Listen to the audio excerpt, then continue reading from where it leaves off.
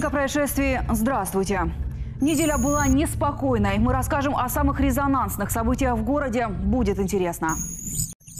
В Запорожье сотрудники социальных и банковских учреждений назначали соцвыплаты призракам. Пенсии по предварительному сговору оформлялись несуществующим людям. Деньги выводились на территорию так называемой ДНР. Служба безопасности Украины совместно с запорожской полицией и прокуратурой задержали преступную группировку с дневной выручкой. А это 100 тысяч гривен. Всего таким способом мошенники вывели из государственного бюджета Украины почти 12 миллионов гривен. Преступная группировка задержана. Открыто уголовное производство сразу по 4 статьям. Злоумышленникам грозит до 15 лет тюрьмы. Круг причастных к криминальной деятельности устанавливается. Злочинці оформлювали пакет документів на неіснуючих людей для оформлення соціальних та пенсійних виплат. За злочинною домовленістю з працівниками соціальних установ та банківських установ вони оформлювали всі ці документи, отримували платіжні картки, на яких зараховувались грошові кошти, в подальшому знімали їх в банкоматах міста Запоріжжя та вивозили на тимчасово окуповані території. На днях в Запорожье 2 мужчин обворовали несколько дач в Вознесеновском районе. Злоумышленников заметили местные жители. Одного из них задержали и привязали к дереву. Что было дальше, расскажет Станислав Печурин. Этот дачный кооператив находится ниже улицы Победы. Полиция здесь бывает практически каждый день, ведь кражи и разбой случаются регулярно. Они идут и с ножами, и со всем. Я говорю, тут ночью не выйдешь. Нас обворовывают ежедневно. Вчера человеку побили лицо, порвали просто кастетом. Он с работы шел, пакет с продуктами забрали. Именно здесь на днях 2 мужчин обокрали несколько участков. Местные жители заметили подозрительных людей и попытались их задержать. Поймал председатель со своим соседом. Да, с соседом. Ну, мы как бы уже здесь рядышком живем. Один сбежал, другого удалось остановить. Люди вызвали полицию. А до приезда патруля вора привязали к дереву. Но полицейским все равно пришлось его преследовать. Мужчина, которого привязали к дереву, отвязался и убежал. Его задержали полицейские вот за теми гаражами. Следователи опросили свидетелей. Выяснилось, награбленное злоумышленники спрятали в нескольких местах. Здесь понад забором было ворованные вещи. То есть, все со дворов, с частного, кастрюли, в основном все нержавеющее. Лестница, кастрюли, кабеля, смотки, провод, антенны, велосипед находился. Вот. Получается, люди отвели нас показывать далее, там оно было вот так подготовлено. Видать, воровали всю ночь.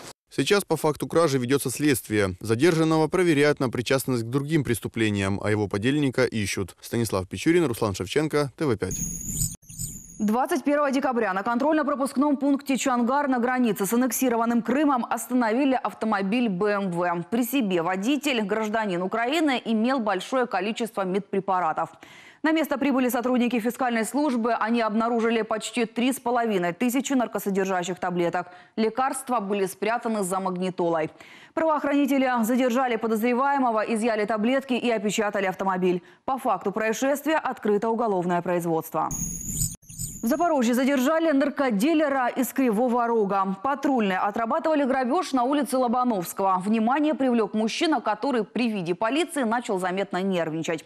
Патрульные его задержали. При себе у мужчины оказались 200 ампул ацетилированного опия по ценам черного рынка. За такой объем можно выручить $2000. Наркотик житель Кривого Рога приехал реализовывать в Запорожье. Патрульные задержали мужчину и передали следователям для дальнейшего разбирательства. Він приїхав з міста Кривий Ріг, а саме для розповсюдження наркотичних речовин в місті Запоріжжя.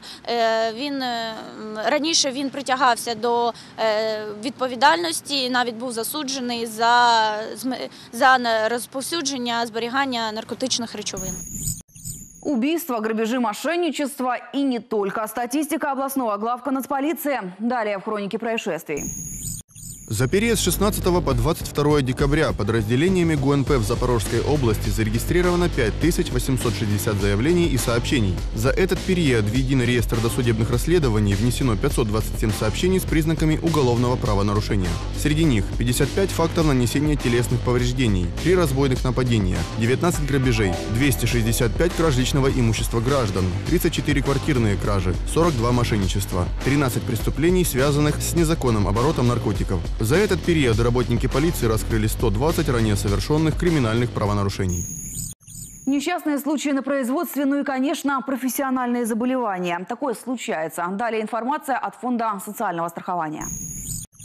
Отделение исполнительной дирекции Фонда социального страхования от несчастных случаев на производстве и профессиональных заболеваний Украины в городе Запорожье сообщает, за период с 16 по 23 декабря в отделение фонда в городе Запорожье поступило 4 сообщения о несчастных случаях на производстве.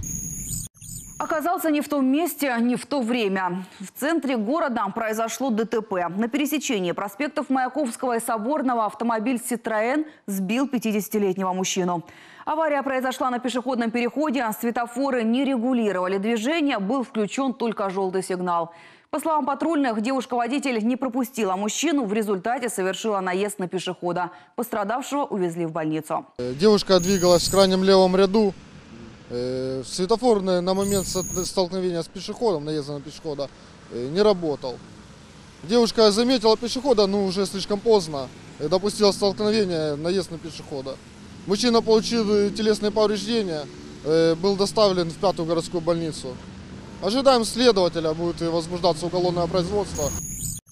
О других происшествиях на запорожских дорогах смотрите далее. 22 декабря в половине первого ночи на улице Юности в Коммунарском районе Запорожья не разминулись автомобили «Ланос» и «Славута». На перекрестке с улицы Радостной ЗАЗ выехал на полосу встречного движения, где и произошло столкновение. От удара у обоих машин разворотило переднюю часть кузова. Особенно досталось Таврии. Ее водитель с переломом ноги был госпитализирован в 5-ю горбольницу. В тот же день, примерно в 17:00 на железнодорожном переезде, что на Северном шоссе, женщина-водитель ВАЗа не выдержала безопасную дистанцию и врезалась в автомобиль Ауди. Из-за резкой остановки и несоблюдения дистанции в ВАЗ врезался Рено. В аварии пострадала водитель Лады. Врачи скорой выявили у гражданки ушибы носа и лица. Вечером 22 декабря примерно в 21:00 на улице Победы водитель автомобиля ВАЗ-2108 сбил 50-летнюю женщину. Машина ехала от бульвара Шевченко в сторону улицы 12 апреля. На нерегулируемом пешеходном переходе водитель «восьмерки» наехал на жительницу Запорожья. Пострадавшую с многочисленными травмами увезли в больницу.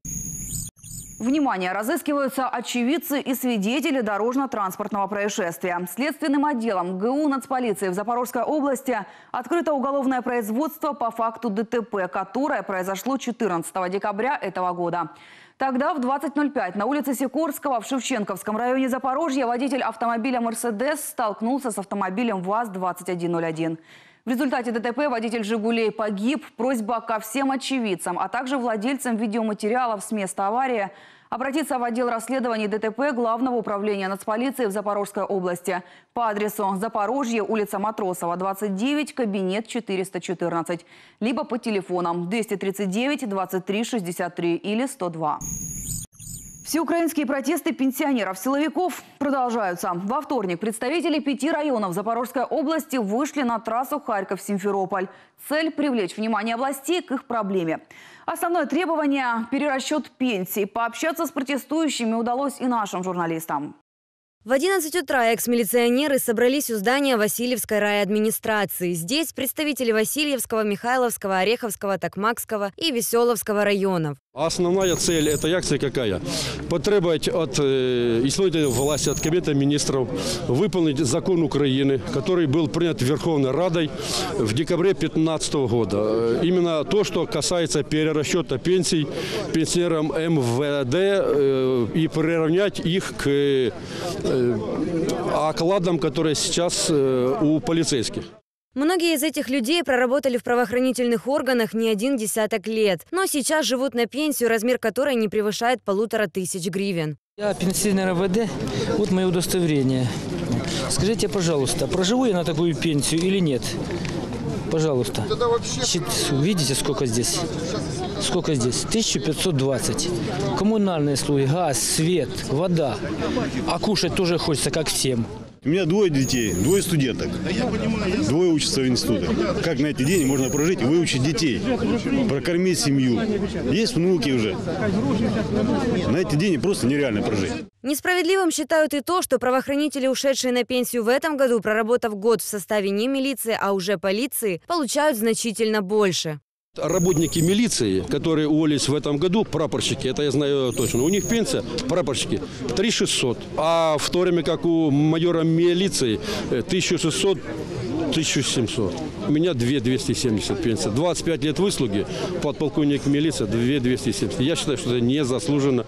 Через полчаса к митингующим вышел председатель райадминистрации. Говорит, экс-милиционеров местная власть поддерживает, но просит не прибегать к радикальным мерам. В Министерстве внутренних дел уже создана рабочая группа, которая и должна будет рассмотреть этот вопрос. Конечно, несправедливо то, что сегодня происходит с вашими пенсиями, точно так же, как и с пенсиями других категорий пенсионеров. У меня к вам большая просьба ограничиться мирным митингом здесь, не прибегать к радикальным мерам, к перекрываниям дороги. Впрочем, митингующие решили, что одними только словами желаемого не добьются. Если мы будем говорить тут, толку никакого не будет. Это что, фу и все. Идем все туда. Идем все идем. Надо себя. Бывшие силовики направились к трассе Харьков-Симферополь. На протяжении 20 минут ходили по пешеходному переходу. Затем дорогу освободили. Уже завтра передадут резолюцию со своими требованиями в администрацию президента, Кабмин и Министерство внутренних дел. И если снова не будут предприняты меры, митинги продолжатся. Чтобы не было беды, учись на чужих ошибках. Как не должно быть, но, к сожалению, случается во всем мире. В следующей видеоподборке от «Хроники происшествий».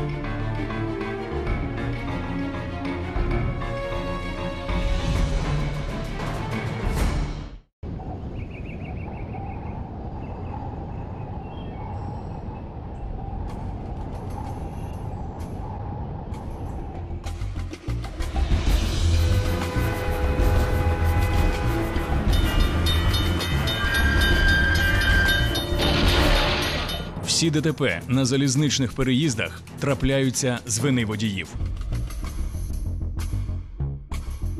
Залізничники звертаються до всіх водіїв. Переїзд не має стати останньою зупинкою в житті.